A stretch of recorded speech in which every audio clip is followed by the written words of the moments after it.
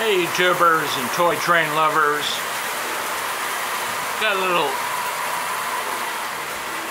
different kind of presentation to give to you today.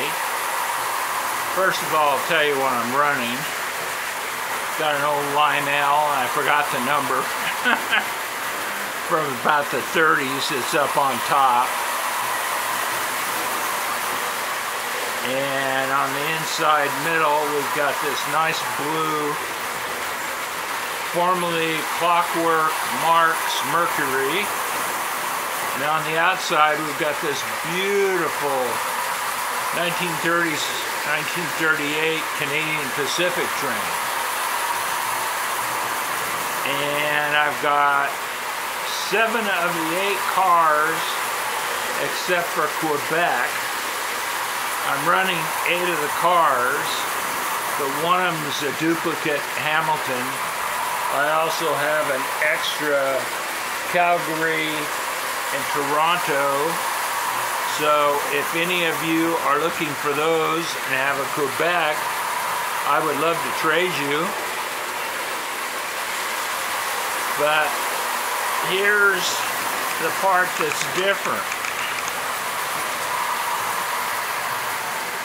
I'm running a portable power supply.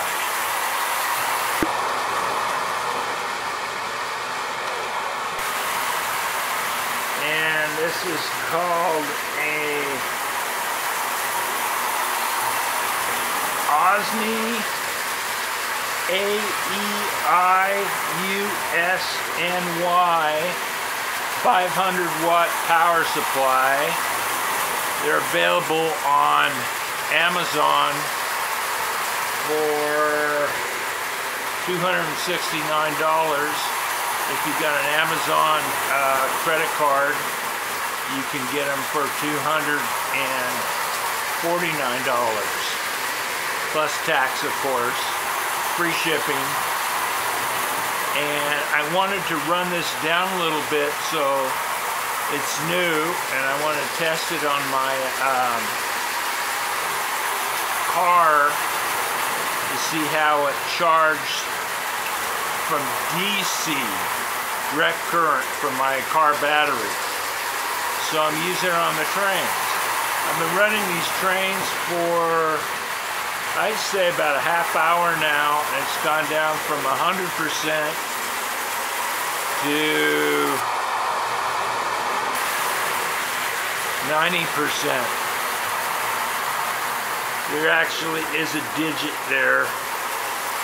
Looks like it says 900, it's not. But I just love this thing. I ran my TV on it the other day to see how long it would last. And it lasted for 6 hours before a little beeper alarm came on and told me that I was running the battery too low. It's time to recharge. And these are lithium-ion batteries. So you get about 2,000 cycles from them. Otherwise, you can run it down about 2,000 times and recharge them. Nice thing is, they did not advertise it or tell me in the instructions that this had a alarm to tell you when it was running too low. And so while I was running the TV and it got down to 6 hours, and I think it was 13.5% power left, I got a beep, beep, beep. You really shouldn't run these down below 10%. And it's got USB ports for your cell phone, quick charge for cell phone, and for DC for your computer. And of course, in the back there is an AC charger. Pardon me, there's 3 AC outlets, and you can plug it into the AC charger, and it charged up last night from 13% to 100% in 5.5 hours. It'll also hook up to solar panels, which are sold extra. And as I said, it'll run off your cigarette lighter in your car and charge up on that. So I think this is pretty cool, running my trains on a solar generator. Very impressed. And as you can see, I'm running a Lionel 80 watt and a big Z, and everything that goes on this layout. I don't have the newsstand and the ice cream stand going right now, but I've got all the lights turned on the layout. As you can see,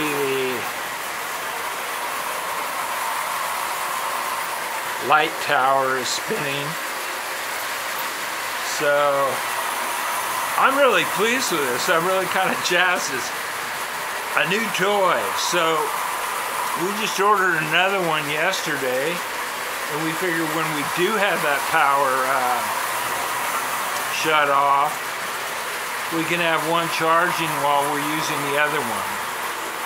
Now this will not run your microwave, hair dryers, toasters, things like that.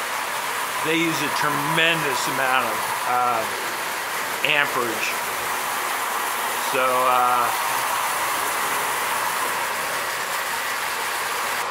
this is only, to me, it's for emergencies. I also have an electric bike that's, you can use your feet to pedal at the same time, but you can go 20 miles an hour with just electric for 20 miles. Or if you pedal, you can go up to 20 miles an hour for about 20 miles. And if you pedal, you can get up 30 miles per hour. I've gotten up to 36 because I've got pretty strong legs. And it'll go for 30 minutes. But this item is 7 pounds, and it will fit on the back of your bicycle. You strap it down, and I've got a carrier back there, and I can go out to Upper Bidwell Park here in Chico and enjoy lunch while my bicycle's charging.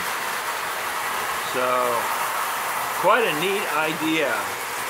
They have a lot of these that, of course, are a lot more expensive and a lot larger, and will run your microwave and small air conditioners, things like that, which I don't find interesting. I did, first day I bought this, I ran a electric fan, one of the ones on a stand that's goes from side to side. I guess they call it revolving, and that ran for 7 hours before it needed recharging. So I had it on high, the fan on high, so that means you could have it on low and closer to you and be cool all night if your AC goes out, or you just want some fresh moving air. So I don't sell these. I don't recommend them for profit. I make no money off my channel because I want people to enjoy the trains and not be interrupted by commercials. But I've tried it, I like it, and I think this would be great for guys at train shows You don't want to run long extension cords. And for the price of $260 plus tax and free shipping from Amazon, and if you get their credit card, you get a discount. So it's well worth it. To me, it's like carrying a lunchbox. It's nice handle, very small, and I would say it's about the size of a shoebox. So these are all these new things that are coming around that I didn't know about. I'd heard about them. Our power went out, I say about 3 weeks ago, and we were in the middle of watching a Netflix. So that was pretty disappointing, and it would have been nice to plug in the TV and the DVD player and watch the end of the movie. And we weren't able to do that. We went to bed and watched the end of it the next day. But with this item, oh, I forgot.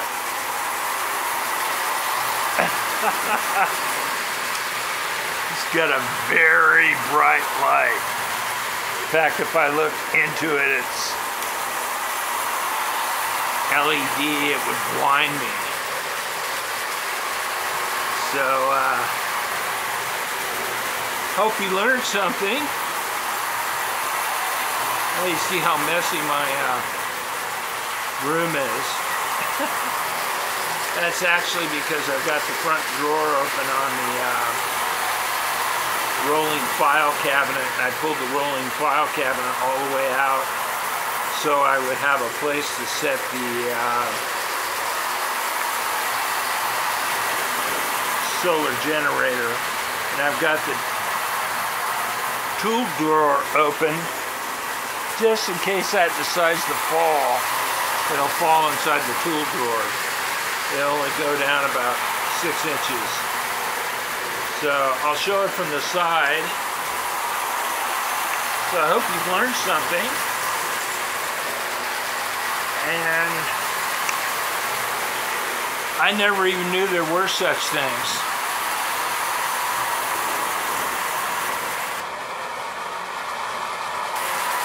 Final look at the trains. I'm gonna have to get some Gorilla Tape for the 3000 Canadian Pacific. That's a single reduction motor. As you can see, it's having trouble moving those 8 very heavy cars. Heavy for a single reduction motor Marx. And I should show you one more thing.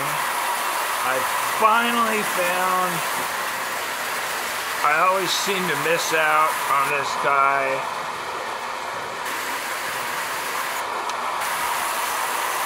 The man in the car.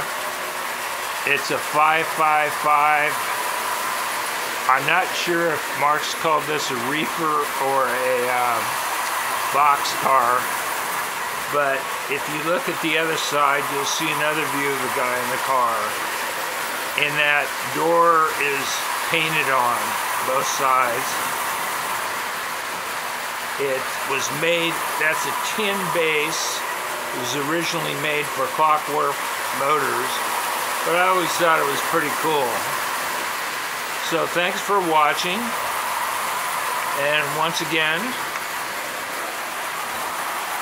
this has been a big Lizard production. Bye-bye.